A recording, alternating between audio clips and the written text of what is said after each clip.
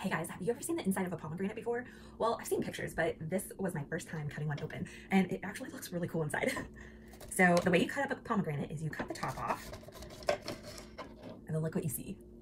Oh, it's so cool. Now, where you want to make additional cuts is where you see these white lines. So see how it kind of is like a star shape? So you're going to want to cut along these lines because that way you won't cut into the fruit part of it too much. You'll kind of preserve those seeds. Look what it looks like. Now, in order to get the seeds out, you can either soak it for a little while, that'll help loosen them up, or you can just start to pick them out.